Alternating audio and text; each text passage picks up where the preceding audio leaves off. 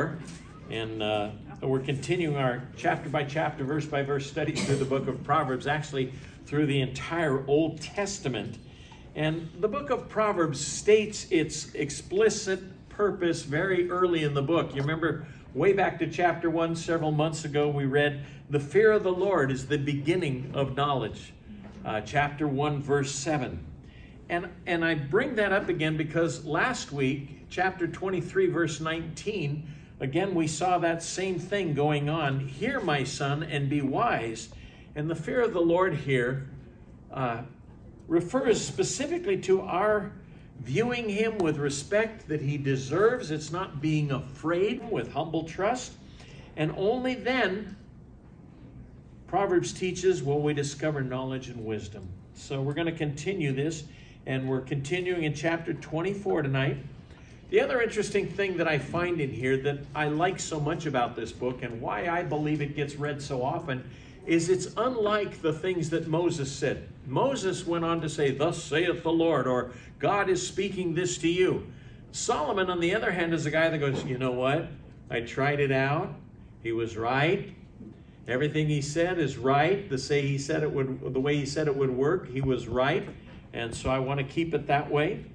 And he taught things, Moses taught things as a direct command from God.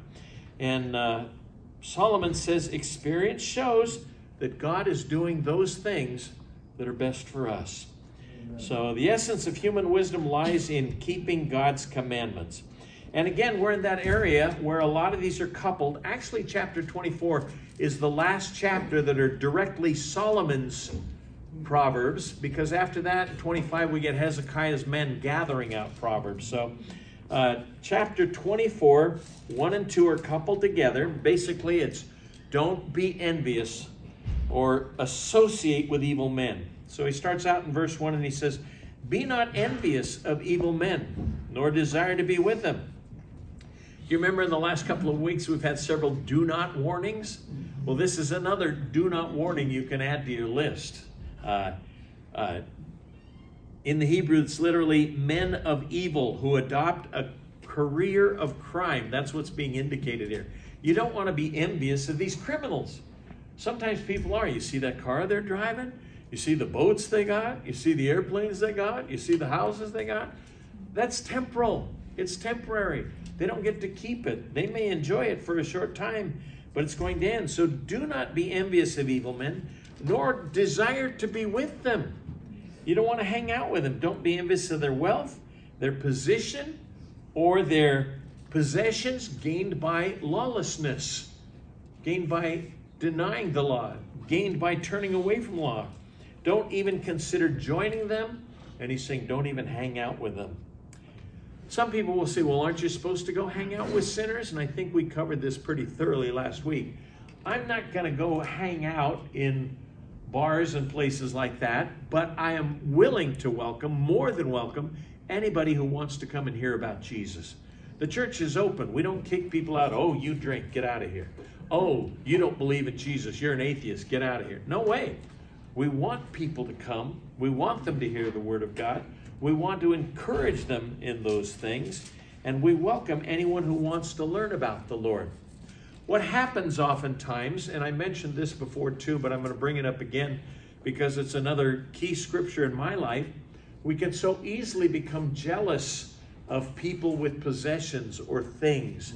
And it's like, why do they get the things? They're not good people. I thought when I got saved, I would get all the good things and they would get all the bad things. But it seems like the opposite is happening. They get good stuff and I seem to get bad stuff. And that was the whole complaint of Psalm 73. He said, I feel like I'm just wasting my time trying to serve God, until I went to the sanctuary and I saw their end. And that's what we need to consider. What happens in the end? We win, and they lose big time unless they come to know Jesus Christ as a personal Lord and Savior. Now here's why he tells us not to be envious or desire to be with them. Their heart desires or devises violence, and their lips talk of troublemaking. In other words, their heart studies destruction. They think about, they plan, and they actually study ways to deceive people, to hurt people, to trick people, to trap people, to steal from people. Kind of reminds me of a scene from a movie. Have you ever seen the movie where they're all planning the big heist, right? How are we going to rip off this bank? And it gets exciting. We kind of get into it. Are they going to be able to pull this off? And we start rooting for those criminals, you know. Oh, the cops are coming, man. You better get out of there, you know. And it's like, wait a minute. Something's wrong here. One guy wrote about it this way. He said, a great deal of modern entertainment, whether short story, novel, film, or ballad, is based on the celebration of wickedly unconventional. It banks on the fact that we as audience members have a perverse attraction, even affection, for those who act out of the mischief that we only dream of. Is that what's going on? Is that my flesh? I like the excitement. I like the thrill. I wonder if I could get away with it. Oh, I couldn't plan what they planned. Man, that's ingenious. Oh, my wicked heart. King Joram of Judah was one of the many examples of that kind of thing. 2 Chronicles 21. And they seemingly easy, and they get quick money, and they gain status through violence and troublemaking. And the Lord is saying right here, that is a temptation. The Lord through Solomon, that is a temptation I want you to avoid.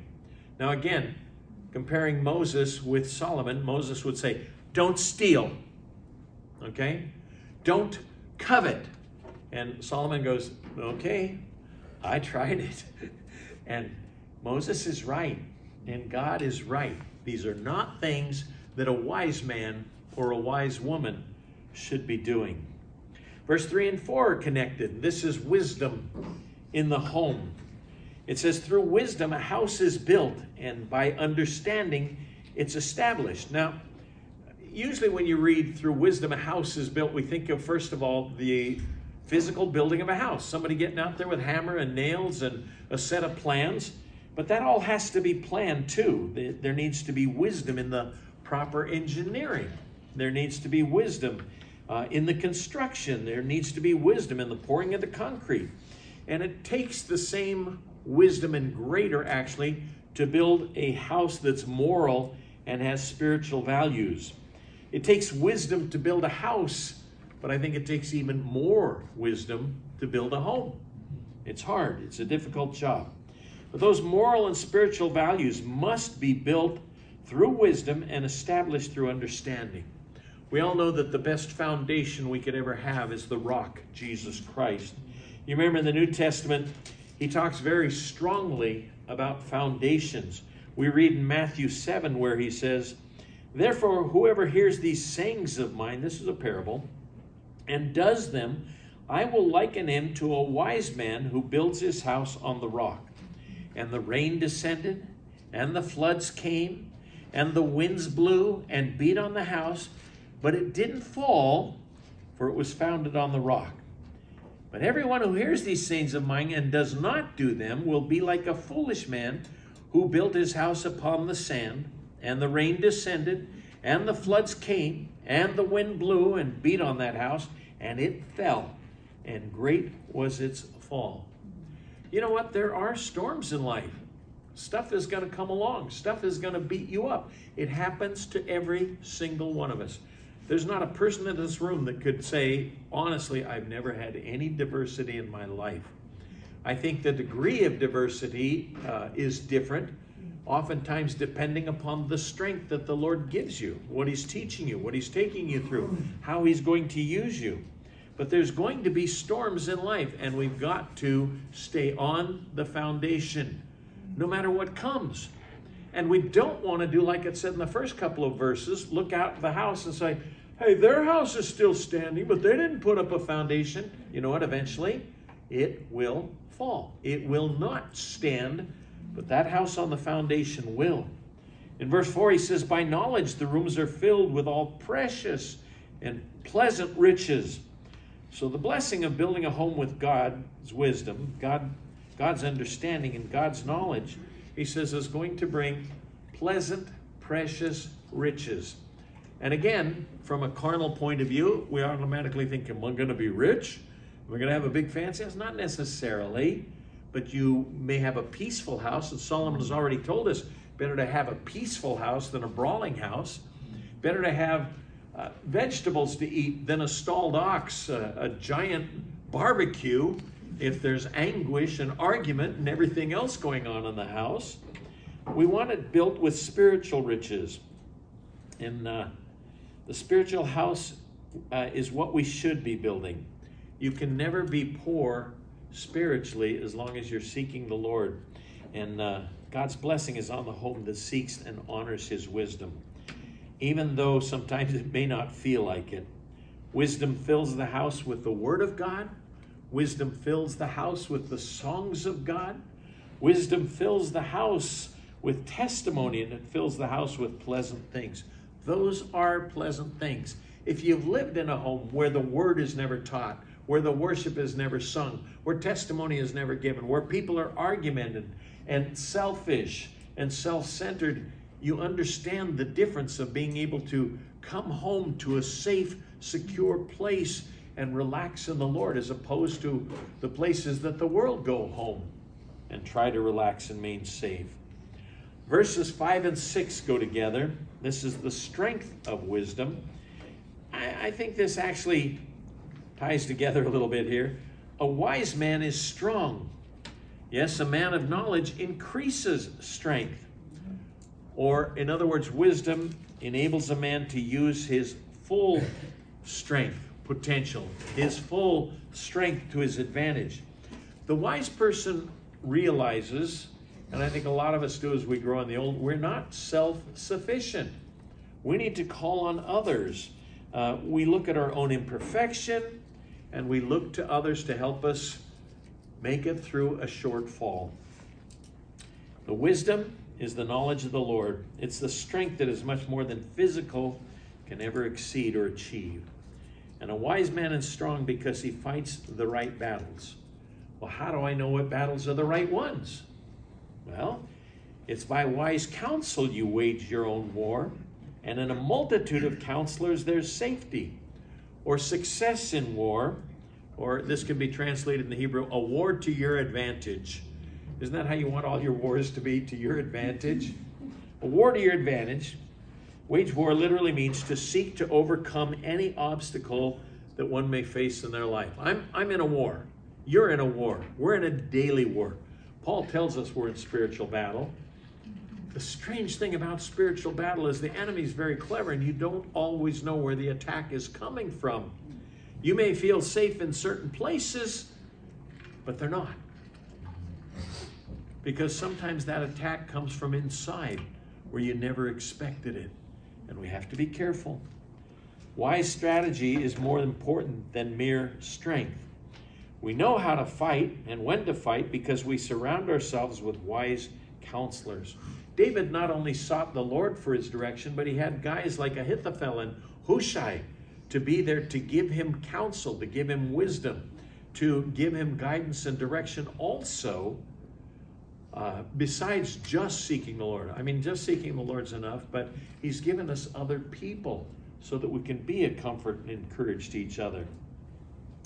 As we've seen in past Proverbs, a multitude of counselors is not going from counselor to counselor to counselor till you find somebody who agrees with you or says what you want to hear. I see a lot of that in, I'll just say counseling. I won't say just secular counseling. It's biblical counseling too. People will go from church to church to church, or pastor to pastor to pastor, or a psychologist to psychologist, or marriage family therapist to marriage family therapist, because this person is horrible. They're not telling me what I need to hear. They're not telling me what I want to hear. Take it back to the Word of God. It's not going from counselor to counselor. It's listening to a multitude of counselors, several counselors agreeing together. I would like to recommend highly, and I'm sure you would too, 66 counselors that have been given to us that seem to be able to handle every question, but we have to be in the book. We have to be studying the book. We have to keep learning the book.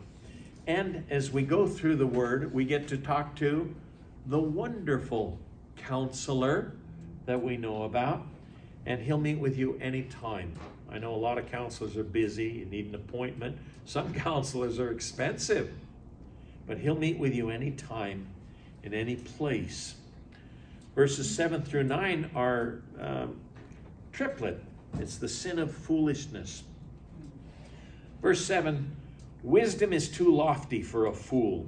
He does not open his mouth in the gate. You remember that the gate in the city was the place of judgment. It was the place where wise men and elders would gather together to discuss matters and decisions that needed to be made. You're not going to find the fool there. He doesn't have anything to say. If he does say something, it's foolish, and everybody will let him know. If I'm filled with God's word, we will always have something to say. We've always got something to share with people. We will speak wise words if we have his words in our hearts and in our mouth.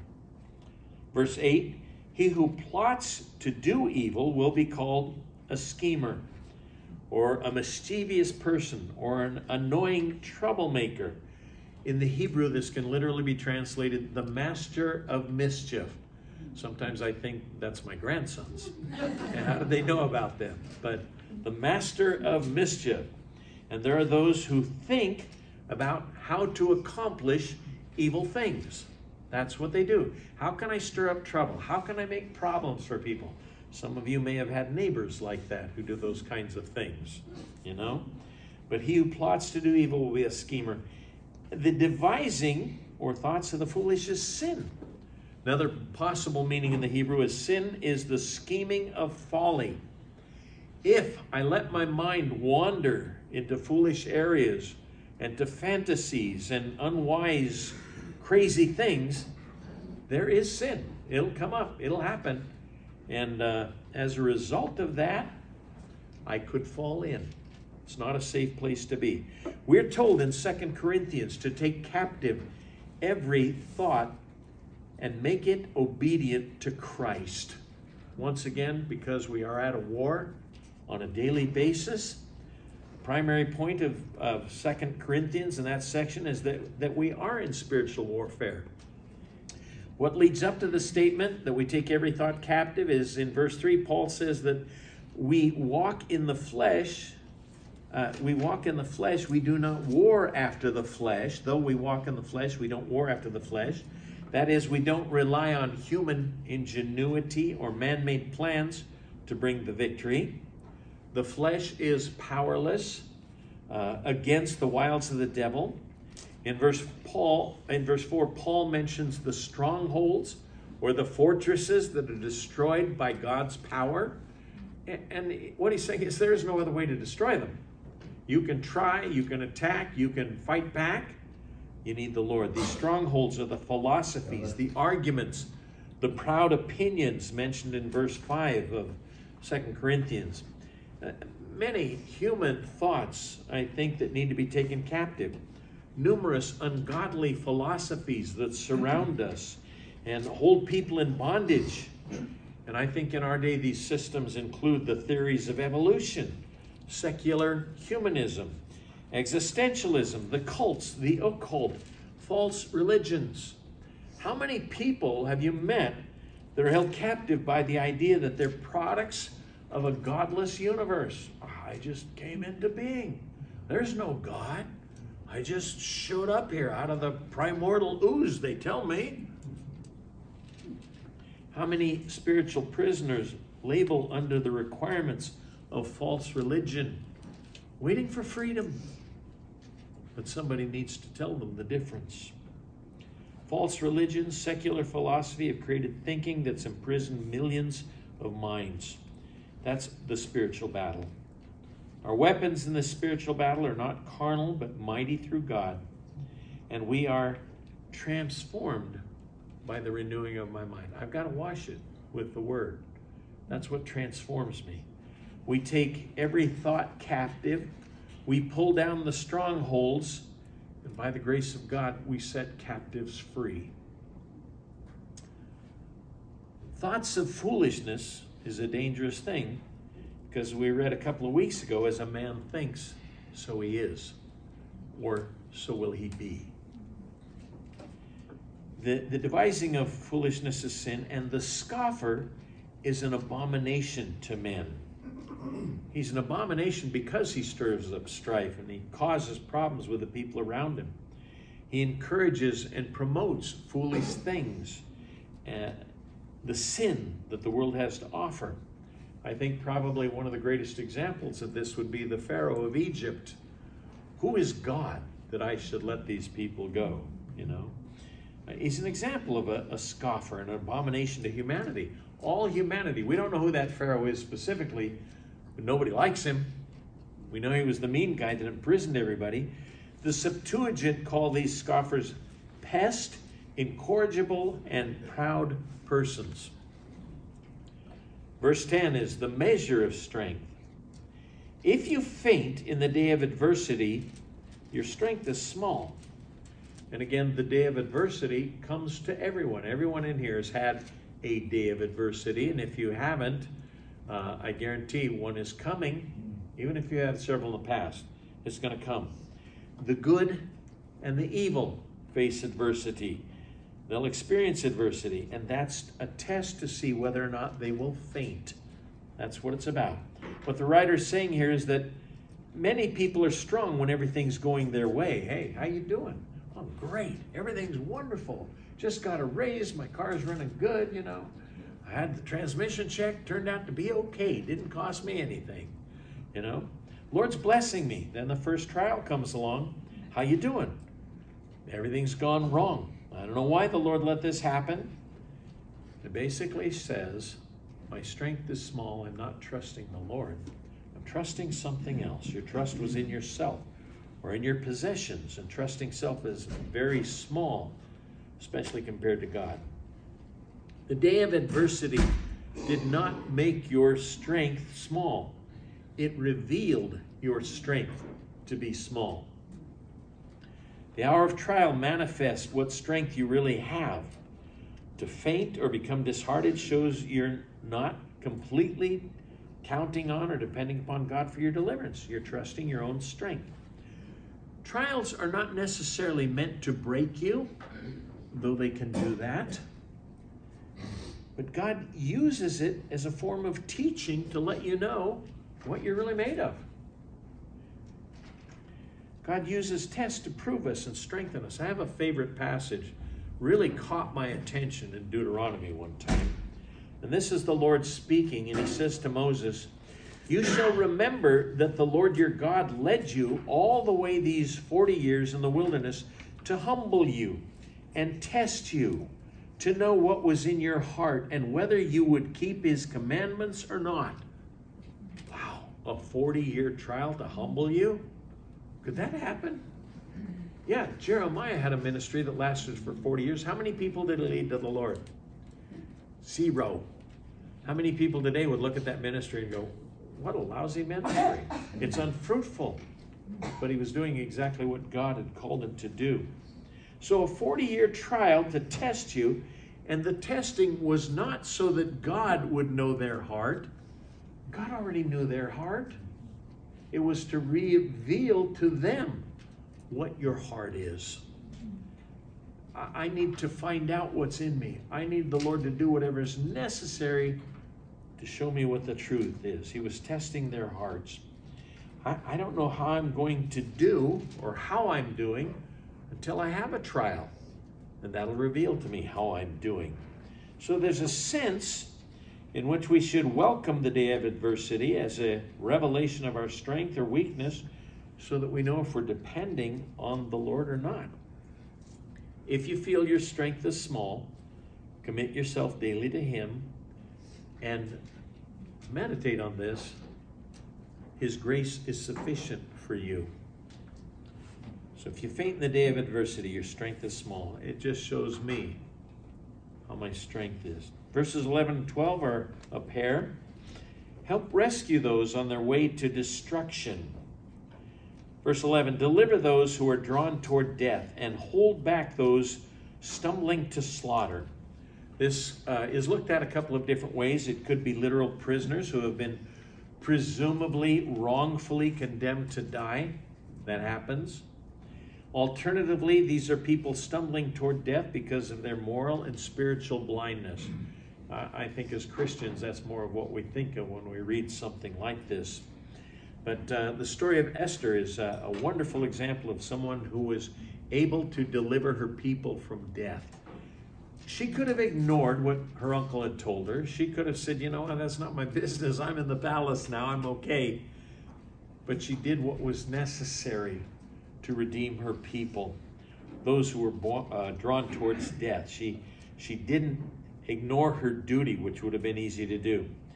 And for us, there's a world around us that's dying. The question is, what do you want to do about it? What are you going to do about it? Verse 12, if you say, surely we did not know this, does not he who weighs the hearts consider it? He who keeps your soul, does he not know it? And will he not render to each man according to his deeds? That's a couple of weighty scriptures there. Deliver those who are drawn towards death. If somebody's in danger or somebody needs help, I could warn them. I could help them. But if I fail to do so, if you fail to help when you can help, the Lord is going to hold me responsible and accountable. Most of us are ready to help people in danger. We see there's a national disaster. We get a hurricane. We get an earthquake. Man, we're all ready to chip in a few bucks and send off some clothes and some food, and we want to help out. We want to be a part. We want to help these people. And yet we live in a world of people facing spiritual death, people who don't know about Christ. And are we anxious to tell them too and help them too? The Lord may speak to your heart. Go witness to that person. And I may think, I'm kind of busy right now, Lord. I can rationalize a lot of things, you know. Got my busy work to take care of. And what he's saying here is God knows your heart. Verse 12 again, if you say, surely we did not know this, the scripture is saying we shouldn't be indifferent toward those who are headed to death. You know, sometimes they often reject Christ. They reject God's wisdom. They're hostile. And honestly, it's real easy for me to ignore them. You don't want to hear? Fine. Take off. Yet God, who weighs the hearts, knows. Can you imagine coming before the throne of God and who knows our soul and trying to justify yourself before him? I ask you to witness to this person. You did? I didn't know. You think you can pull that off, that bluff with God? Really, Lord? Feel the Spirit convicting of sin. He ponders your heart. He knows. You can rationalize, you can justify, or you can ask forgiveness. Turn around and do what you're supposed to do. He knows what's in your heart. And it says he's going to render according to every man his works. Ezekiel was told in chapter 3 and chapter 33, if you tell people, your countrymen, that they're in danger, that they need to turn to the Lord and turn away from sin, and they don't listen to you, then you're free from being responsible for their decision. But if you don't tell them, their blood is going to be on your hands. That's strong. Some people will even say, well, that's Old Testament. Aren't we glad we're free from that? But the Apostle Paul picks up on this same verse in Acts chapter 20, and he says, I have not failed to declare to you the whole counsel of God. Therefore I testify to you this day, I am innocent of the blood of all men. So Paul is literally using the Ezekiel passage to say this applies to us too. We need to tell people the truth. And as the Lord opens doors and opportunities come our way, we need to step up and take those opportunities to tell people, you must be born again. You need Christ. He loves you. He rose again. He's coming back for you. Prepare to meet him. Verses 11 and 12, if I don't do what I should do, then the Lord will see and hold me responsible. 13 and 14 are my favorite passages in this particular chapter tonight. It's the sweetness of wisdom. And he says, my son, eat honey because it's good, and the honeycomb, which is sweet to your taste.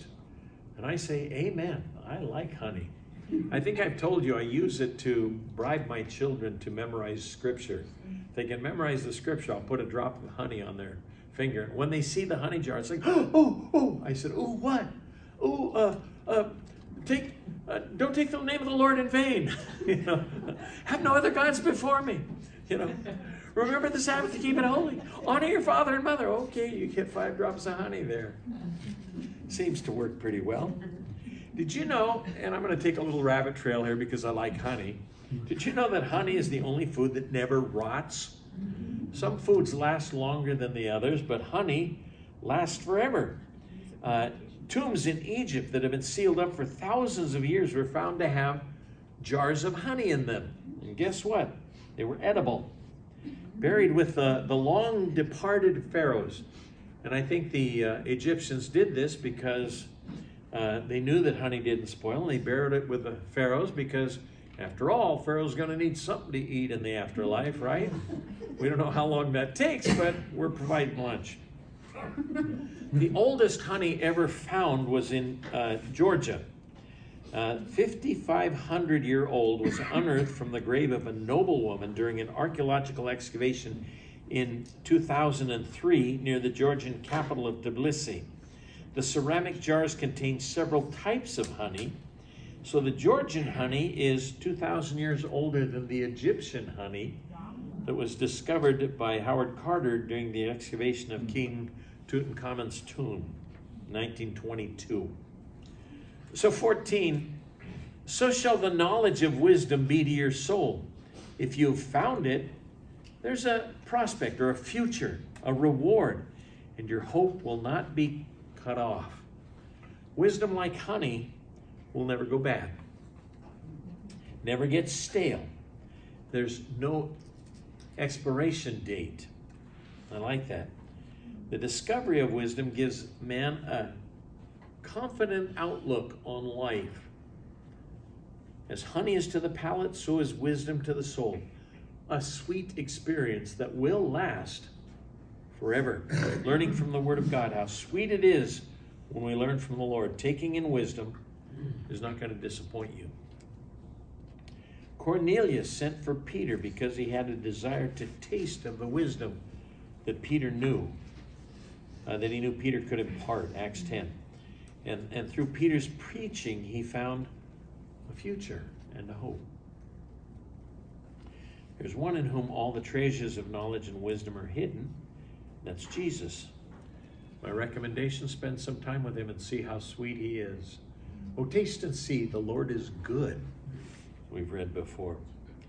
Verses 15 and 16 are joined, and this is about the resilience of the righteous. Do not lie in wait, O wicked man, against the dwelling of the righteous. Do not plunder his resting place. This proverb is another do not command, but this do not is for the wicked man. And he's telling him, don't rob or plunder the home of a righteous man, those that are right with God. Don't set an ambush to trap this person. Why? Because the righteous person may fall 7 times and rise again. Now, there's a couple of reasons that this righteous person might fall. Some commentators will actually insist that the fall of a righteous man is trouble, not sin. There's no reason why it couldn't be both. I fall because I'm attacked. I fall from the trouble I'm facing. I fall from situations I'm in. I'm attacked. I can also fall from sin. I give in to a temptation. I stumble. I fall. That happens. And again, there's no great evil in falling. It's when you lie there, when you don't get up, when you don't stand up. The issue is not that I fell. The issue is, did I get back up? And no one is perfect, and God knows this. Scripture says he knows our frame. It's but dust. And we usually expect more out of ourselves than God does. We're usually harder on ourselves than God is. And we're disappointed when we fall. But the Scripture reminds us, where sin abounded, grace did much more abound. When you fall, God's not surprised. Either falling from sin or falling from an attack. He knew it was going to happen. He doesn't condemn you. if you stumble, only when you lie there, like a parent teaching a child to walk. When you have a baby, it's going to start crawling, and it may scrape its nose on the carpet on occasion, but it's going to try to get up and walk, and you know it's going to fall down. And what do? You say, that's it, lay there. I tried. You encourage it, don't you? Come on, get up, let's try again. That was good. You got 2 steps in that time. And then they get a little older, like my grandson, and he goes racing across the floor and trips him. The biggest trial there is me not going, oh, it's going, hey, get up. And he does. And he keeps on running. That's what the Lord wants us to do. Get up. Get up. Keep on running. We will rise again. Father said, good try. I see Jesus on the boat. Peter, good try. You stopped looking at me. You started looking at the waves. Come on, I'll put you in the boat. We'll do fine. This gives a warning to the wicked, but also assurance to the righteous. The righteous can be confident of this very thing, that he who began a good work in you will be faithful to complete it until the day of Jesus Christ. Wicked people and the enemy will trip us and trap us, those who have been justified or made righteous by Jesus Christ. We are declared righteous because of what he did on Calvary. And we might fall 7 times. And we might fall 70 times 7. But we will rise again. Contrast, verse 16. The wicked shall fall by calamity. The wicked have a different destiny than the righteous. The wicked man, the enemy, stumbles under adversity without rising again. One blow can crush him. A just man falls but keeps coming up. We see the difference in the lives of Peter and Judas. Both of them stumbled. Both of them fell. Both of them betrayed the Lord. But one received forgiveness and got up. The other one didn't and never came up. Remember Peter asking, how often should I forgive my brother? 7 times? Jesus says 70 times 7. Mean till I lose track? I'm sure that his forgiveness for me is in the thousands. Verse 17 is a hard one. 17 and 18 are joined together. Don't rejoice in the tragic destiny of the wicked. I think this goes along with the last one. They're going to fall.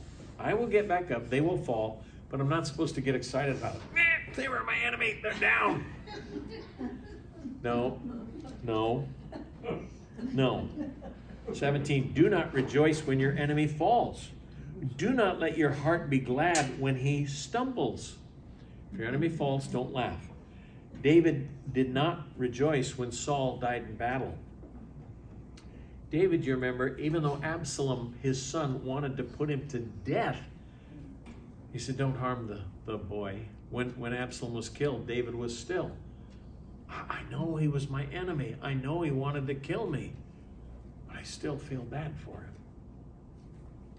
Do not rejoice when your enemy stumbles. Do not let your heart be glad, lest the Lord see it and it displease him, and he turns away his wrath from him, from him being that one who stumbled, that one who fell. The Lord will see it, and it may go easy on your enemy. Remember in 2 Samuel 16, David was fleeing from Jerusalem at the time of Absalom, and there was a guy from the house of Saul, a guy named Shimei, and he came out there and he's cursing David, and he's throwing rocks at David and his whole party. And one of David's young men says, why should this dead dog curse the king? Let me go take off his head. And David said, no. Why? It may be that the Lord will look on my affliction and that the Lord will repay me with good for his cursing this day.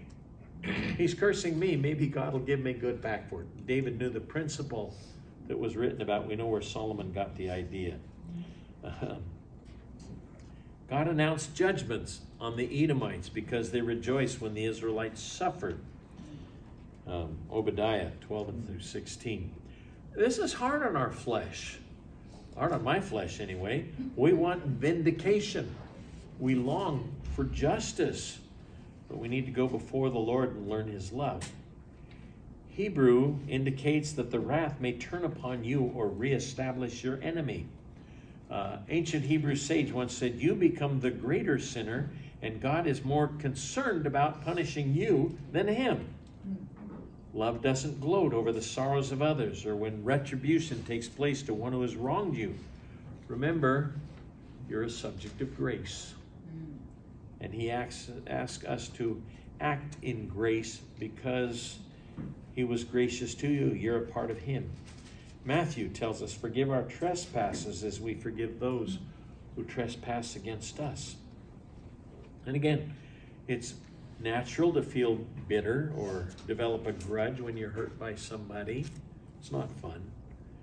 And as the bitterness builds inside of you, it's usually followed by a multitude of emotions, feelings of anger and resentment and rejection, and again, a desire for revenge. It becomes a poison, starts eating at you. I can't tell you how many people I've seen are just eaten up because somebody did something. And I try to warn them, and I warn myself, forget it. Look at the Lord. They don't care. They're fine. It's not hurting them. Yeah, they're a gossip. They're a backbiter. They've done horrible things. They made promises they didn't keep, but they're happy to go on their way.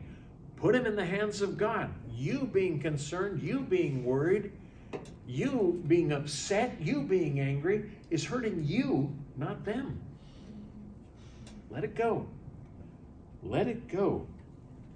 Toxic emotions don't change your situation of the person that hurt you. As you let those emotions take over, they change you, hurting you far more than the other person. So take it to the Lord. Remember, it's Colossians chapter 3. The Lord forgave you, so we are commanded to forgive others. This is where we're going to stop this evening. We're out of time, but would you stand with me and let's close with a word of prayer.